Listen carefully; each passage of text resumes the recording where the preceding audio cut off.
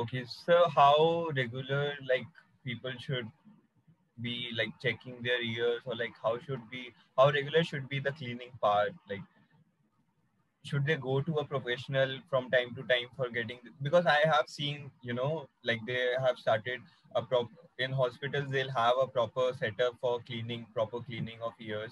So should they be going there time to time, or just home regular cleaning is sufficient? So you eating food, you talking is more than sufficient for cleaning the ear. You have to go visit a doctor only in case you are having any kind of a symptoms like pain or blockage of ear or any other symptoms. That's when you have to go. Otherwise, it's not required. And other component for blocked ear sensation is not the wax per se, as such, it's the nose. So the nose, behind the nose, the eustachian tube, if at all it gets blocked, that will cause this blocked ear sensation.